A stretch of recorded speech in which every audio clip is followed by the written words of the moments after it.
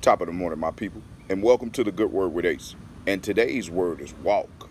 In the word it says, how blessed is the man who does not walk in the way of the wicked, nor stand in the path of sinners, nor sit in the seat of scoffers. In the word it also says, if we say we have fellowship with him and yet walk in darkness, we lie and do not practice the truth. In the word it also says, how can two walk together unless they agree? In the word it also says, walk by the Spirit, and you will not carry out the desires of the flesh. In the word it also says, for we walk by faith and not by sight.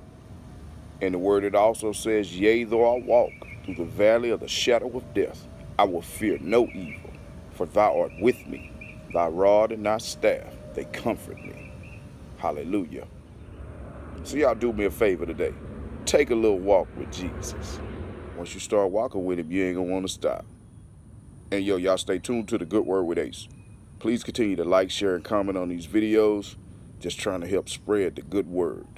All praises, glory, and honor to our Lord and Savior, Jesus Christ.